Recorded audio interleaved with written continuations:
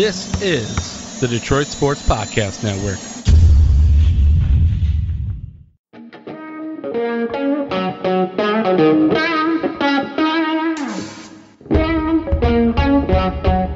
The biggest icon in podcasting.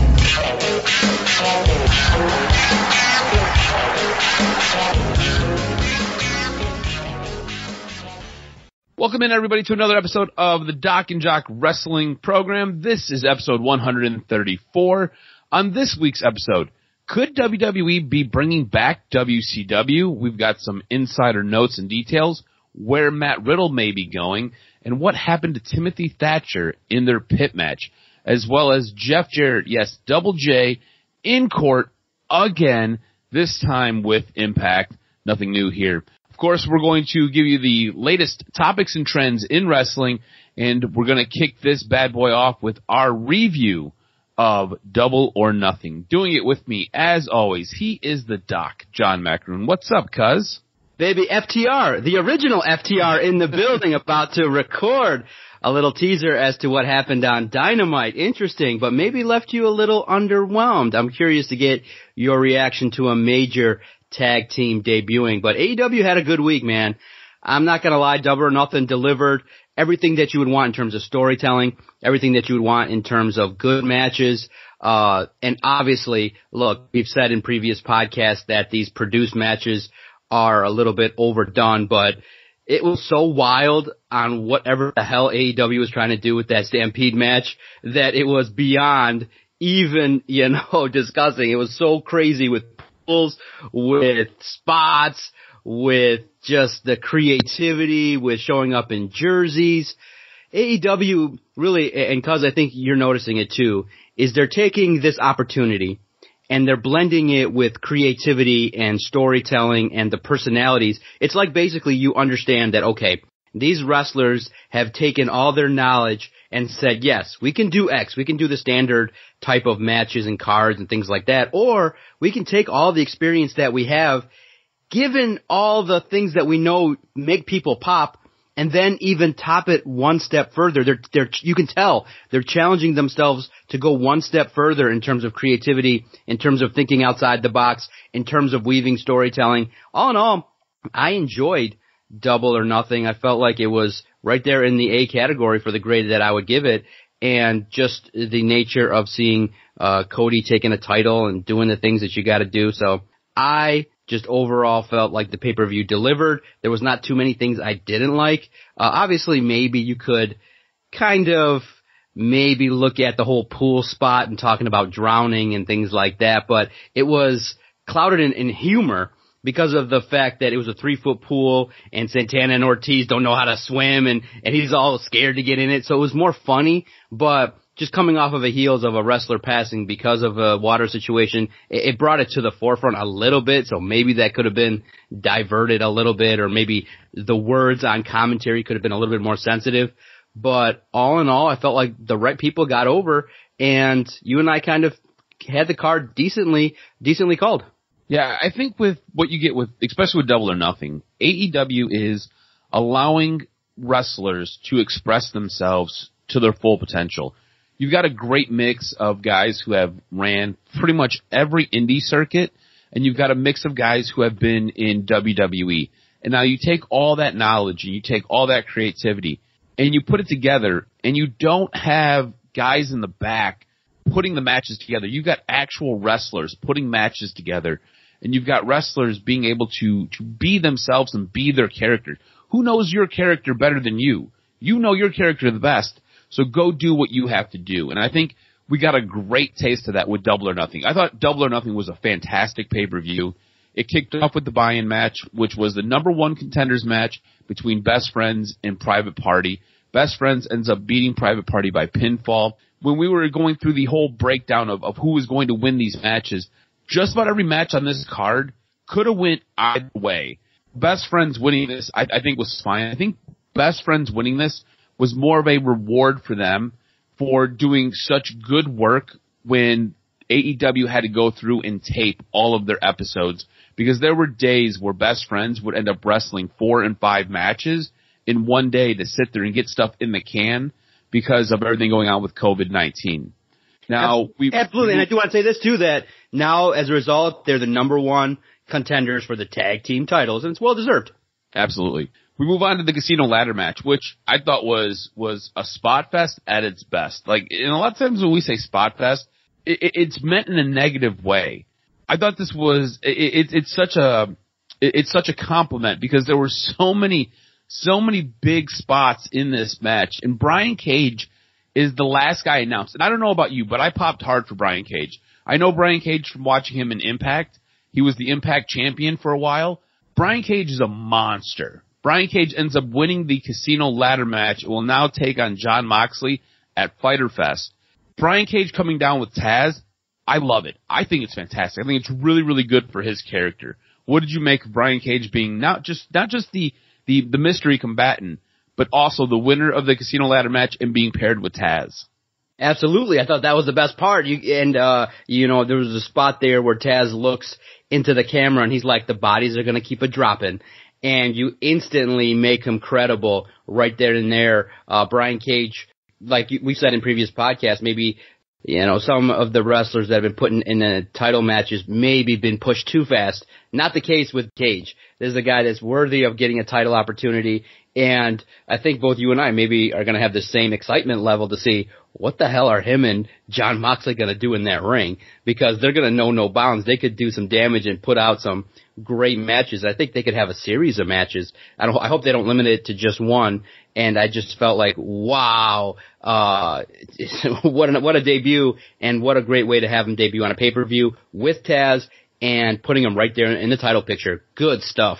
I think in coming episodes we'll be able to talk a little bit more about Brian Cage and just his physical stature. He's a physically imposing guy. On top of that, he's awesome in the ring. So I think in coming episodes we'll break him down a little bit more and kind of get our audience a little bit more familiar with who he is. MJF goes on to defeat Jungle Boy by pinfall. I think one of the more interesting moves, and something that we got wrong when we made our predictions, Cody ends up defeating Lance Archer by pinfall to win the TNT Championship. I don't think this was a wrong choice. This wasn't a bad move. This was okay. This was not the way you and I thought it was going to go. But I think putting the belt on Cody does a couple of things. All right? You put it on Lance Archer, you help build a brand new guy, which is fantastic. You put it on Cody. Cody has been the face of this organization forever and a day. Cody has carried this organization since its inception. Cody has been the one who has basically carried the flag for AEW. By giving him this title, you are now saying, this is a main player, this guy right here. Even though he can't ever win the world championship here in AEW, this guy deserves it. And if he's not our number one, he sure as hell is our number two. And I have no problem with Cody beating Lance Archer. How did you feel about that? Yeah, absolutely, because of the fact that, okay, you want to establish this belt for a wrestler that can perform weekly and give it the prestige and the importance of a title like that, a new title for that brand. So Cody winning, it's fine. I just think that the reason why you and I both maybe deferred on that is that you could have enhanced this notion that, okay, this guy's getting close, and then the first title that he wins is the world title, because in essence, Cody Rhodes is not a TV champion. I mean, come on now. It's right. Like really starting him at the bottom, but it's a message sent like, hey, I'm going to take a title, bring it to television, do what I got to do with it. And it's kind of like, maybe he can elevate it to the prestige of like an intercontinental title or something like that, but right now, it just has the feel of a television title because of what you call it. But in the end, the emotion that he showed is fine because AEW's been around now a year, so it wasn't like he got a title right away. Looks good on him. I liked the match. I thought that the DDT at the end was sweet. And Lance Archer, he can do a lot. He can work some good matches, man. It was good stuff. I like the way the match went down, and good for Cody. He deserves it, and he'll do wonders with it on television weekly. There was a point in the middle of this match, and I had a couple friends over to watch it, and they said out loud, man, this match has been going on a long time. And I was like, yeah, but it's been a really, really good match. Like, it was one of the longer matches on the card compared to everything that we had got to this point. But it was such a worthwhile match, and it was such a good match from start to finish. And you're right, Lance Archer has a great career in front of him, and Cody Rhodes' DDT, while like looking right at Jake the Snake, was such a cool little moment. I thought it was awesome. Let's move on to Penelope Ford gets inserted for Britt Baker, who on AEW Dynamite says that she has a broken tibia. She wasn't in a cast. She was just wearing a knee brace. It's a little bit weird for me. I think it's a little bit more than that. It might not even be a broken tibia, but either way, Britt Baker's done for a while. Penelope Ford gets inserted. Chris Statlander defeats Penelope Ford by pinfall. You then have Dustin Rhodes defeating Shawn Spears by pinfall. That was another match that you and I both seen going a different way. Little surprised Dustin didn't put over Shawn. I'm not really sure what they're doing with Shawn Spears at this moment. Dustin Rhodes still has a lot less left in the tank, which is great. I don't know what Shawn Spears' role is with AEW, and I'm not sure he knows what his role is in AEW at this time, because there are matches that he has that I feel he should win, and then he has matches where he just loses them. And what I see with him is I see a lot of WWE style booking where it's a lot of 50-50 booking, and he's not necessarily the guy getting over. Am I kind of off in Mars here with this? Yeah, it's basically the best we can say. He's off to a slow start in AEW, but he's on the roster, and I think sometimes it just takes a minute to get a foothold. And in this situation, I think it just probably was more for the opportunity for Dustin to kind of get over and to let people know, hey, I'm not done yet. I'm not just the enhancement talent. And I think probably that match probably could be considered a swerve, where maybe they started out thinking Spears would go over heading into it, but then you realize, okay, long-term wise, Dustin, if he's going to be an enhancement talent, maybe on the upper side, you know what I mean, has to be still believable, and he can't just be losing day in and day out, match in and match out. So for Dustin to win, it kind of elevates him just a little bit to get over on Shawn Spears. And I think that Spears, if you take just a longer view approach, will have the opportunity probably to start with the TNT title. We'll get into better angles. Look for that probably the second half of 2020. I just think it's a slow start, building his character and getting into some matches, getting into a rhythm. But once they shine the light on him, he'll be fine. I think he'll get into the mid-card, maybe even the upper echelon of the mid-card pretty fast. I think it's just a slow start. Yeah, it does, but exactly, you're right. It does have the feel of, he's resuming his WWE role. He's a jobber. Yeah, I hope you're right. Maybe just a little bit of a slow start, and hopefully this latter half of 2020 he really gets going. It's just been a little bit underwhelming because he is a guy who has a lot of talent. He's a guy who's been in the business for quite some time. Now we have a no disqualification, no count-out match between Shida, who defeats Nyla Rose by pinfall to win the AEW Women's Championship. I thought this was a really, really good match. You have two women who are vastly different in size and in style. And I thought Shida had a fantastic match with Nyla Rose, and Nyla Rose did a fantastic job as well in this match. There were so many big spots on the outside of the ring, and there was so much that took place inside the ring. I thought this was awesome. I thought, as this match kind of wore on, I became a little bit concerned because we both picked Shida to win this. I thought for sure Nyla Rose was coming out the victor probably halfway through this match. To see Shida win it was kind of overwhelming, and I was excited for her. Absolutely. I thought that in terms of a title change, well deserved, good match, and I'm looking forward to seeing now how the women's division is going to start to reshape going forward. Obviously, Britt Baker being out is going to be a huge loss, but Shida's a worthy contender. Even you could revisit it with Nyla Rose as well. So good pay-per-view match for the women. Jon Moxley ends up defeating Brody Lee by a referee stoppage to retain the AEW World Championship. Jon Moxley puts Brody Lee in a sleeper or a rear naked choke. Brody Lee ends up passing out. The referee has to stop the match. I thought this was the right call. You've got a guy who comes in with a lot of steam, right? And we both thought it was a little bit early to put him in a match with Jon Moxley for the championship. It just didn't feel like it was the right time. So instead of him losing by pinfall or by submission, he just passes out. It's a way to protect Brody Lee's character. It's a way to keep the belt on Jon Moxley a little bit longer. We both, I think, felt that this was just a little bit too soon to get both these guys in the ring for everything at stake. I liked the way this played out. I thought this was a good, heavy match. It was a lot of hard bumps.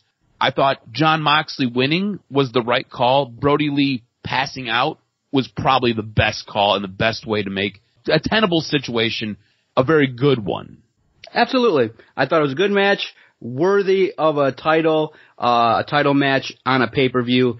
Look, you and I I don't know how much question we had about Jon Moxley, how his title reign would go because of some failed title matches that he had in WWE. They just never really felt like, okay, he was the champion, but just never felt like he created signature moments. Now in AEW, he's got the belt, and he's having good matches worthy of being the title holder. So this run that he's on is excellent because you put him in the ring with a Brody Lee, and instantly Brody Lee looks like, okay, this guy belongs. And the way the match was set up psychologically was pretty well done, and the violence was good. I was intrigued. It was like there was no moment in the match where I was like, oh, let's end this. And so, you could have said maybe Brody Lee could have imposed a little bit more, but I thought he got his stuff in, and it just was hard because you and I and probably the world, nobody believed that there was going to be even an inkling that he was going to have a chance to win. So maybe you could have done something where he gets the win, but by DQ. Like he has somebody come out, a debut, someone else in the crew come out and further the storyline a little bit because it kind of has a feel now that this is over. So, in this kind of feud, you could have had it a little bit more, especially knowing that you're going to be needing some good content. You could have had, this not be about the title in the end. You could have had Brody Lee say, look, I'm here to impose my will. I'm going to have my crew do some damage to Moxley, and maybe up the emotional level was one thing that just crossed my mind as I was watching it because I just never really believed that he was going to win. But to go down that road of not getting pinned, just fine. Probably the A- way of doing it. A+ would have been, hey, give him the win, but just not give him the title. I like what you brought up there because as I was watching the women's championship match, I thought something similar. AEW doesn't really do a good job of building what the next feud's going to be at the end of a pay-per-view. This was like you said, a prime spot where you could have had somebody from the Dark Order come out and attack Jon Moxley and really get things going for something to come up next. And you didn't get that.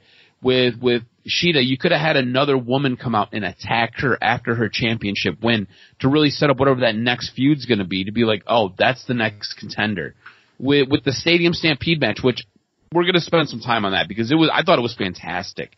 I thought for sure we were going to get the Revival coming out and super kicking the Young Bucks, but you didn't get that. It was a nice farewell moment, and you got a lot of nice closure. And this is something we talk about with WWE. We don't get enough closure at the pay-per-view matches. You got that here, but all that being said, you could still take one or two of these matches and really set them up for the following Dynamite to really get you invested in what's going to take place this upcoming Wednesday. Instead, it's just cool. This chapter's done. We move on now. This chapter's done. We move on now. And you don't get that continuation of a storyline, whereas I feel like with Jon Moxley and Brody Lee, that would have been the prime opportunity to build in something to really help it move forward and really help it continue for the next couple weeks. Ooh, yeah, I like what you're thinking. I like where your head's at. In regards to the way in which matches can be enhanced is that sometimes you just want to have a little bit more believability. You want to have a little bit more intrigue. You want to have maybe just a little bit more extension of some feuds. I mean, some feuds don't have to end right away in regards to potentially, like for example, Shawn Spears and Dustin. You could have that go on for months and maybe have a good series of matches where, in that match, Shawn Spears goes over, but does some excessive damage, and goes over the line a little bit and moves it in, or brings up something that's maybe a little inside that can be a hint to go forward. But hey, look, you got to do what you got to do, and sometimes there's no perfect way of telling stories. But yeah, I think it can be enhanced, and that's a great point that you made. Things can get just a little bit better in regards to the matchmaking because there's no rush. It's a different time. You don't have to end feuds in 30 days. You can do it over months, and some potentially that are being tapped. Maybe you and I would want to have different participants in those extended feuds. Like, obviously, you're going to have the Inner Circle and the Young Bucks crew. You're going to have, the Elite. They're going to feud. So that's understandable, but maybe some of the mid-card talent can get some of that exposure too. Yeah. So for our main event, for this pay-per-view, we had our Stadium Stampede match, which could have went 1,000 different ways. And I think what we got was exactly what we needed. This was a long main event. It had a lot of combatants. There was a ring set up in the middle of a football field, that was never touched. I had a buddy over who watched wrestling when he was a child, hasn't watched wrestling in years, and was like, what the hell is going on here? And when it was all said and done, he was like, that was fantastic. It was really entertaining. I think the Stadium Stampede match could have went horribly wrong. But what we got was something that was so fantastic and so much fun. It was wrestling at its finest. A couple of weeks ago when we were watching wrestling, we had I believe I made the comment that professional wrestling is grown men doing the impulses that young children have. It was something to that effect. I think I've cleaned it up a little bit because as I've marinated on it a little bit, I put it in a way that I think sounds a little bit more, I don't know. Like I got a good vocabulary. Who knows? What you get with this Stadium Stampede match is you get grown-ass men playing out the actions of young children, and it was awesome. You had Matt Hardy in the pool switching from broken Matt Hardy to version 1 Matt Hardy. You had the spot with a bell and Santana's head, and he was in it, and he's like, you go to AEW on Wednesday, and he still has ringing in his ears. You had Kenny Omega hitting a one-wing angel off of like the highest point in the stadium through a bunch of different stuff. This was such a fantastic match. You had Hangman Page come out with a field marker and run over Chris Jericho, run over the middle of his crotch and all the way up his chest onto his cheek. It was, you just had moments where you just laughed because it was so good and it was so funny. You had Hangman and Kenny Omega inside of a bar, and Hangman pours Kenny Omega a milk, and Omega pours Hangman a whiskey. It worked, man. It was so freaking good, and it could have been so damn bad, but it was a fantastic way to cap off what was another fantastic AEW pay-per-view. Couldn't have said it better myself. The only thing I'm going to add to what you said was we're now seeing the emergence of a star. I don't know if you caught it, but Sammy Guevara held his own in a match with legends. Sammy stood out to me, and I was like, wow, if this guy gets highlighted, just wait like 3-4 years. You put the combination of his personality, his in-ring work, his learning from these guys that he's been around. I was like, you know what? Sammy Guevara has something here, and that's why he's in this group. I think that, Chris Jericho has tapped this guy to be somebody that can be enhanced and can be looked at. And in that match, he stood out. And obviously everyone else got their stuff in. And I love matches where you just had people probably writing stuff down and they were just like, yeah, let's do it. We want to have a horse, let's just do it. We want to have a pool, we want to use Matt Hardy's gimmicks, let's just do it. And we want to, I think what was funny was, Santana and Ortiz highlighted it when they were against the rail. He did that on purpose where, Kenny Omega's on the rail and Santana and Ortiz, one of them grabbed him and pushed him like it was a rope. And he said, they said, oh, someone caught that. They did it intentionally to kind of be a little bit silly, trying to make it where he gets thrown into the arena. So there were just little spots here and they were kind of funny. And overall, just a well-crafted, wild-ass match that it will live, in time in AEW's history because of the fact that it was so wild and so crazy. And good for the pay-per-view. Like I said, it gets an A- if you want. You want to be critical a little bit, but overall, worth your time and effort. If you haven't seen it yet, go check out Double or Nothing. Wow, what a performance! I think what you had in that Stampede match was you had guys at different points in their career, right? So you had Chris Jericho, who's the sturdy veteran, right? The guy who has done it all and is a top-notch main card player. And then you've had guys who have basically ran the industry for the last couple years with Kenny Omega and the Young Bucks. And then you have a guy who will soon be taking over the entire industry with Hangman Page. And then right behind him, you have a guy like Sammy Guevara, who is maybe a year or two, maybe 3 years away, but is going to be extremely special. So it's really great to see these different variations of talent and where these guys are at in their career, and they come together to put on a fantastic match. When we look at the predictions, we ended up tying. We got 5 apiece, so we'll split the point. You've got 3.5. I've got 4.5. We'll continue this on. I believe the next pay-per-view we'll look at will probably be WWE's Backlash, and that'll be coming up here shortly. Right now, I kind of want to transition into biggest topics and trends, and I want to stay with AEW. We'll get into WWE, but I want to stay with AEW because I thought AEW's Dynamite on Wednesday night was fantastic, although there were a couple of things that felt a little bit wonky. So we get our first reveal of the Revival, or FTR as they're going by now, Fear the Revolt. To me, it felt super lackluster.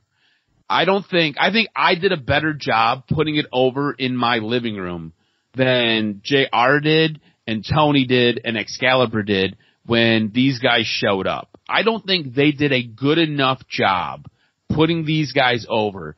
And a lot of times what you'll get is when a brand new wrestler joins a federation or joins an organization, you'll have that moment where they show up and the announcers are like, wait, who are these guys? And then it takes them a second.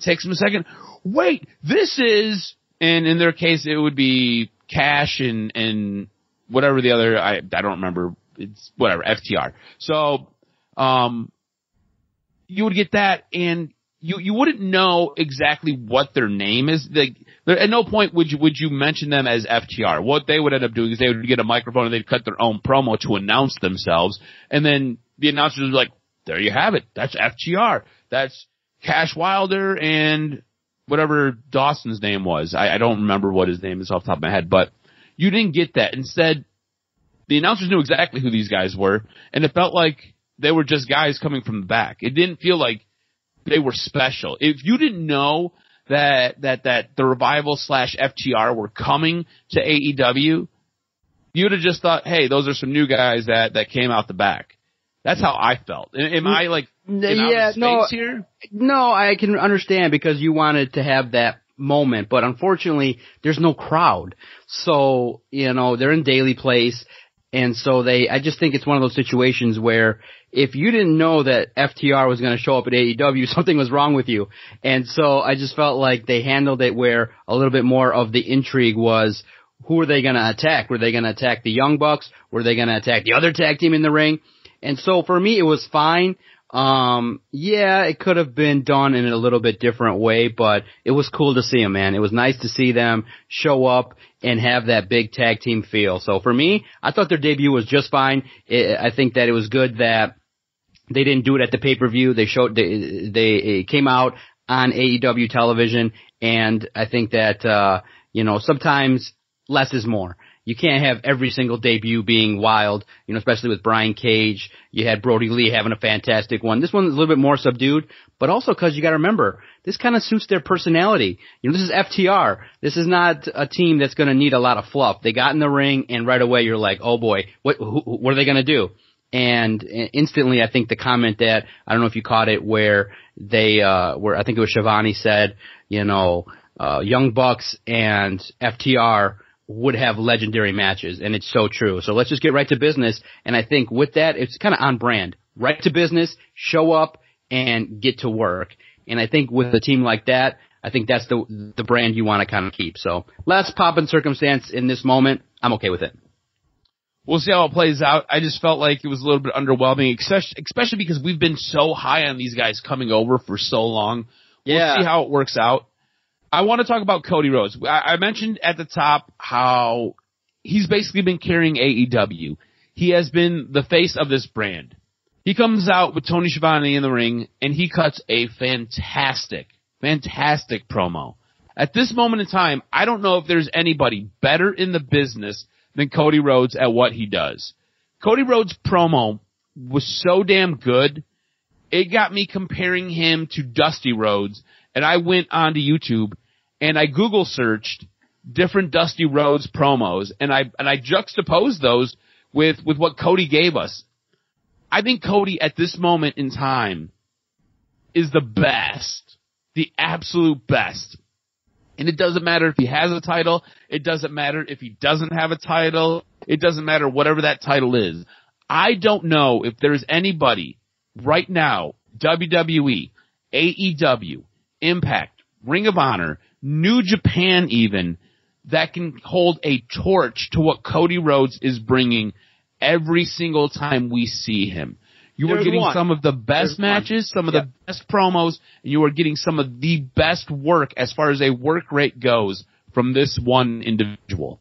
There's one, and you look at it in terms of classes. There's a lot of guys that can do, decent promos like Edge, like Randy Orton, but there's really only one other guy that's in the class of promos as Cody Rhodes, and that's the Fiend, Bray Wyatt. That's it. That's a guy that when he talks, and it's so creative and so off the wall that sometimes you probably half the time don't understand what the hell he's saying, but you just want to listen.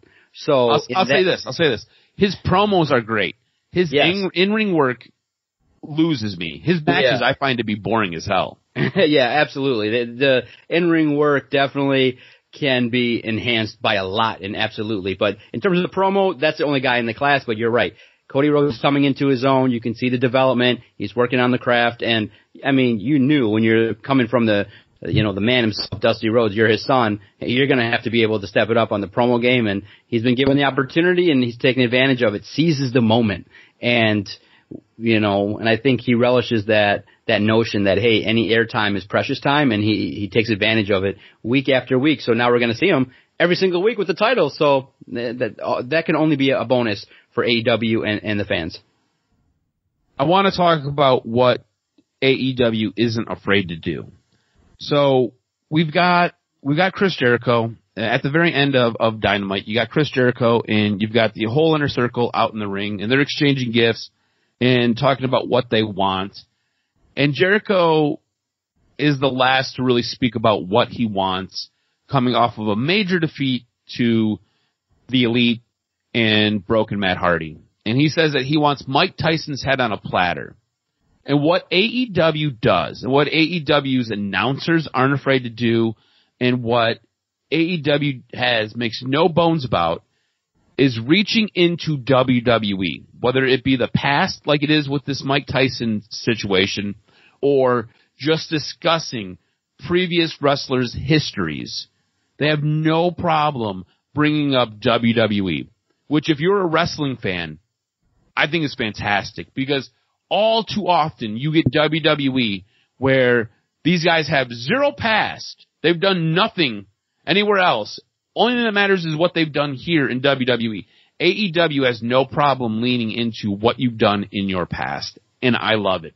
They bring Mike Tyson and Chris Jericho together, and I think it was a little bit of a messy spot because I don't think Mike Tyson holds up his end of the bargain very much. Mike Tyson is a lot of flash.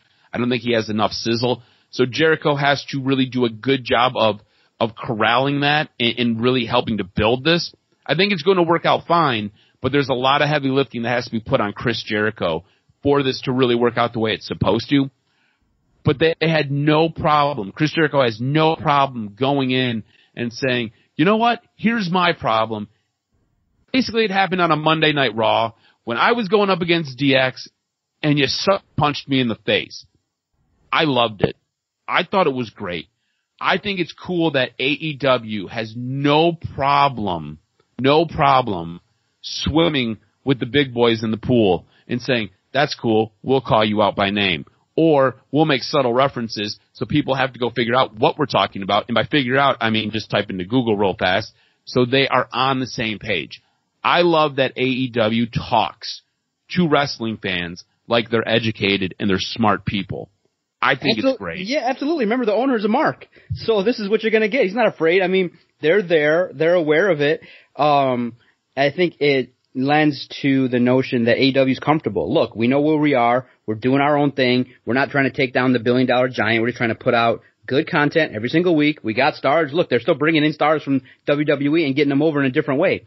Because, look, it's just a different company. Straight up. AEW is on the come-up. WWE is established and just trying to appease shareholders and make the most money and put on as good a content as possible. They're right now, you can tell, and we'll talk about it in future episodes, they're probably approaching a transition soon because, Vince is going to be near 80 years old. So eventually there's going to be a transition of power that's going to take place. So they're kind of like in this holding pattern right now of just trying to put on good content, recreating some stars and trying to figure out how to best run the company. AEW is fresh and new, and they don't have to worry about, it's not a big deal to, look, you got the Young Bucks. So the Young Bucks have done so many things that have made people go, oh, you killed the business, that they don't care. They just do what they got to do, and it's just, I have no problem with the manner in which they handle business. Look, seeing Mike Tyson's always cool, and to tie up a feud from 10 years ago, that's fine. It was wild, and it was cool too, bro, to see, and you're going to talk about it. Alternative type of people. I think AEW is embracing things that they think are successful. Now, we'll debate it in future episodes whether bringing in stars from the UFC and other type people is actually the way to go, because it's been done before, but it draws attention. And to see some former UFC stars that I respected was cool because they look natural in the ring. They look like fighters, and the best is they made it look like that in the Wild Brawl. So it delivered. A+. It was awesome. Yeah, I thought it was good. Like I said, the big issue I had is Mike Tyson smiling through the whole thing. It's weird. It's not natural yet. Yeah. It's just there are things that he's just not. He's Mike Tyson. So how are you going to tell Mike Tyson not to be Mike Tyson, right? How are you going to tell him to be a wrestler and sell the storyline? He's going to be Mike Tyson. So you just kind of have to deal with it. Is there anything else you wanted to discuss about Dynamite, or can we transition into Smackdown? Yep, it was all good, baby. Let's get to WWE.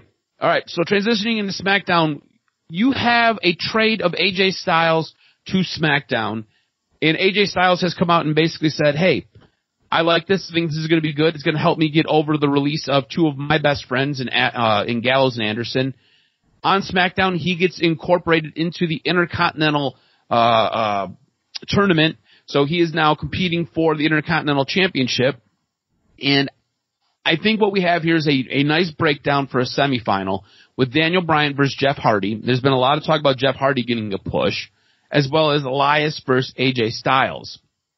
In your estimation, what would be the best finals match that you would love to see for the Intercontinental Championship belt? And I wonder if it's the same thing that I'm thinking. You're thinking a revisit of a feud? Potentially. I don't know. I see, the thing is, do you put the belt on AJ Styles? I'm not exactly sure on this one. I'm just enjoying it. An opportunity to see, AJ Styles, Jeff Hardy, the other two combatants. I'm curious. I don't have a favorite either way, but, AJ Styles returning to SmackDown I think is great. I wonder too, that you brought up a point. I wonder if AJ Styles, how upset he is with the company for what happened. I mean, you're kind of entering the twilight of his career last couple years, and he's had his big run. Where's he at? Like, it's worth talking about. Like, okay, this is AJ Styles, is a legend. People now know where he's at. Are you going to start putting him in some, like, legendary type matches, stuff like that? But AJ Styles in the mix is good, but I don't think he needs to walk away. I'm thinking, for me personally, if you're going to have a run with Jeff Hardy, the belt looks the best on him because everyone else has been established. I think that Jeff Hardy, putting the belt back on him, says, okay, this is the last 1 or 2 years that you got. You can then reestablish feuds with AJ Styles for something a little bit more. I like putting the belt on Jeff Hardy. I think it makes a lot of sense. But I think you have something here because it was an organic build from what you got with WrestleMania. You had Daniel Bryan versus AJ Styles beating the crap out of each other. If you go to YouTube and you YouTube Bryan Danielson versus AJ Styles, they have this match in this bingo hall. It is fantastic. It's like 46 minutes long. It is great. I think you have something here if you can get these two in the final. And I don't necessarily care if Daniel Bryan goes over or AJ Styles goes over. It doesn't matter to me. But you have both these guys fighting for that belt, only to have Sami Zayn come in, and then you spin this feud off into something with him. So I like the setup here. I think this is a really interesting Final Four. it's going to be fun to see who goes for the Intercontinental Championship belt. But I love the fact that you've got Daniel Bryan and you've got AJ Styles here, you have a little bit here already. You've got a built-in angle because of what took place at WrestleMania. So on Raw, what we're seeing here is you're seeing some new pushes. You're getting guys like Apollo Crews, who won his first championship. He won the USA Championship or the US Championship off of Andrade. And then you've got Bobby Lashley getting his first title shot in over 13 years. What do you make of these new pushes on Raw? Is this Vince being all forgiving and all giving and saying, yeah, let's go with some of these guys who haven't either had a shot or some guys who need a little bit of a redemption tour? Or is this more Paul Heyman being like, I see something with these guys, let's go in this direction? Yeah, I think it's that. I think that you have to have opportunities for some people to look at situations and say, hey, you got to create new stars, and Apollo Crews is right there at the forefront. You have to have opportunities for some new people. So to see Apollo Crews get the title, I texted you, and you were like, what? Because I think we were both surprised that, hey, there are some opportunities for some new cats. And that's just the way I look at it, is that you got to have some new stars, and I think that Paul Heyman and those that are in the mix have to pay attention to it, and you have to, because, I mean, you lopped off a good chunk of some mid-card talent, so you can't just have the top guys, so you got to move forward with it, and I'm okay with it. I think that, in terms of the storylines, they're okay. Nothing really intriguing over there on Raw too much. Obviously, the title holder, Drew McIntyre, I'm more intrigued now with NXT and Smackdown, but all in all, it's not a bad thing, not a bad look. So speaking of NXT, what did you make of the fight pit? You had Matt Riddle taking on Timothy Thatcher, and I've got some news about them coming up in the news and notes segment. But what did you make of the fight pit? Because I loved it. I thought it was great. I thought it was really, really cool. It was nice to see Kurt Angle still kind of kicking around, but I loved the fight pit. I thought it was something new. I thought it was inventive. I liked it a lot.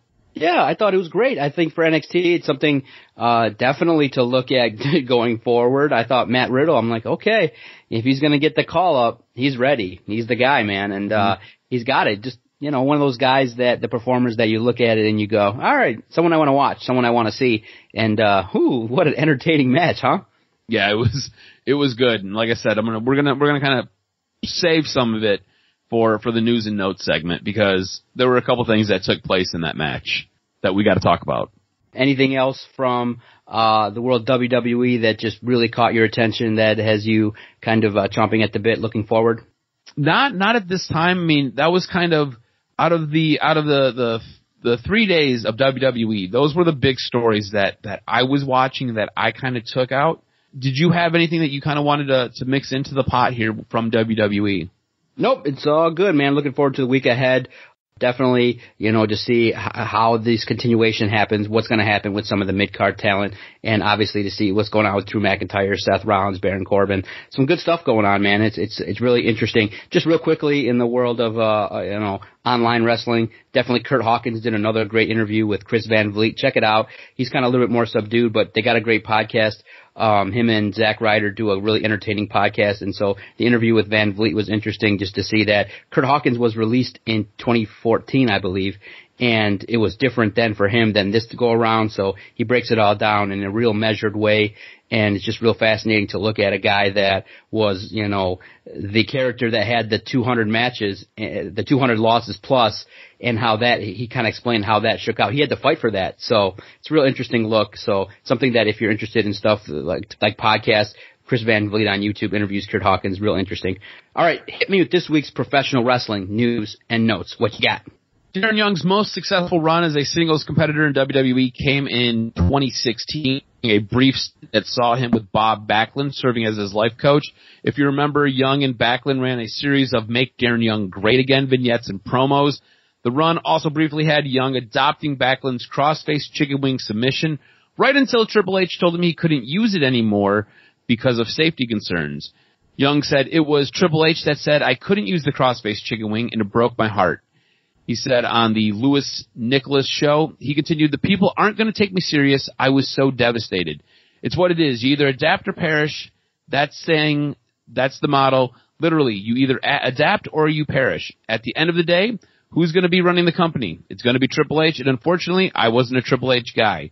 Young said the people who work under Vince didn't have his back. It's unclear whether he was directly referring to Triple H, but he said McMahon's lackeys didn't like the idea of him getting over on his own idea, and that was his and not theirs. It's unclear how much the crossface chicken wing was related to Young's angle fizzling quickly, but the angle barely lasted a couple months. Young was released in 2017 from his WWE contract. I'm not sure, do you remember that at all? I do remember that, yep. I do too, and it was one of those things where when it started, it was like, oh yeah, this is really good, and then all of a sudden it faded to the background. It was weird. And sad news, 22-year-old Hana Kimura of the World Wonder Ring Stardom Japanese female wrestling organization died on Saturday, May 23rd, due to an apparent suicide. She was the recent recipient of quite a bit of harassment, and it seems like it was just too much for her, and she took her own life. Jeff Jarrett and Impact are going to court again. Double J, who is the owner of Global Force Entertainment and Anthem Sports Entertainment, the parent company of Impact Wrestling, are heading to court. According to PW Insider, the two parties will be headed to court at the end of June. Jarrett and Global Force Wrestling are in the middle of a lawsuit with Impact that goes back to when the two parties worked together many years ago. Jarrett alleges that Impact broke the copyright rules using footage of Global Force Wrestling's AMP series. A court in Tennessee ordered both sides to try to mediate last month. Apparently it didn't go well. Negotiations attempts were unsuccessful, and they could not agree to a deal that prevented a trial. Jarrett attended the mediation in person. However, Ed Nordholm appeared via teleconference. He, of course, is in Canada and not allowed to enter the United States. The official court date trial is set for 6:30, but everything going on with the coronavirus may not allow that to happen. Both sides have until June 12th to get their evidence and witnesses together. The trial is supposed to last about a week. Jarrett is currently a producer for WWE. The lawsuit has no impact on his status with WWE. Now, we've talked a little bit about Matt Riddle and Timothy Thatcher. So Matt Riddle will be headed to the Blue brand. It's not clear if he'll be there tonight or if it'll be in the coming weeks, but it has been confirmed that he will be moving to Smackdown. Now, coming out of the pit match with Matt Riddle, Timothy Thatcher suffered multiple dental fractures from the rebound kick from Matt Riddle during their cage match main event. Now, when this took place, I was like, holy shit. Like, if you've ever had your teeth kicked out or broken and you spit them out, it is kind of off-putting. Thatcher ended up winning the match. He was able to continue to fight. He's going to have some looks like he's going to have some dental surgery. He's going to have to follow up with an oral surgeon here in the next couple days. It was a pretty crazy moment when it happened. I think Matt Riddle knew the moment that it happened because he kind of slinked back into the corner like, oh shit, what did I just do? Exactly. So it was kind of crazy. It was almost surreal. A little brutal. Don't go into that category where you're Nia Jax hurting people, especially when you're wrestling barefoot. But you got to be careful, man. It's not. They're not dancing here. It's professional wrestling. Stuff happens, but yeah, brutal. And that's what they got to just be mindful of. Is you can have aggression, but you can't be hurting people. Yep. Speaking of Nia Jax, it seems like she's garnering more heat. Seems like in a taping she hurt another one of her competitors. At some point, WWE is going to have to draw a line in the sand because Nia Jax just hurts too many people. Could WWE be bringing back WCW? Well, PW Insider notes that WWE has filed trademarks on the initials WCW for business ventures like cardboard packaging, collector albums for sticker collectibles, and temporary tattoo transfers. There has been glimpses of this in the past few years with WWE is slowly bringing back aspects of WCW with events like Starrcade as well as War Games taking place on NXT. If you recall, these events were staples of WCW. WWE is trying to, I think, infuse some new life. And if you kind of pull on the heartstrings of old WCW fans, you might be able to sway them from AEW. So it's going to be interesting to see what WWE does going forward. Ooh, and that's it for this week's news and notes. Make sure you follow Adam on Twitter at AdamRSTROZ. Follow the network at Detroit Podcast. Weekly and daily sports content. Make sure you check us out. Give us a subscribe on iTunes. Leave us a 5-star review. And when you're out and about and you're looking at podcasts, all you got to do is search Detroit Sports Podcast. When you hit the subscribe button, our content finds you daily, and you can interact with us definitely feel free to leave us a message if you agree or disagree with anything that we've said. We love interacting with the wrestling fans. Doc and Jock Wrestling Podcast drops every single Friday. Thanks so much, cuz this was fun, man. I always enjoy taking a peek at professional wrestling, and it's always a good time, man. It's going to be a fun week, starting off with Smackdown tonight. Absolutely, man. WWE's been solid. AEW's been fantastic. It was a good week of wrestling.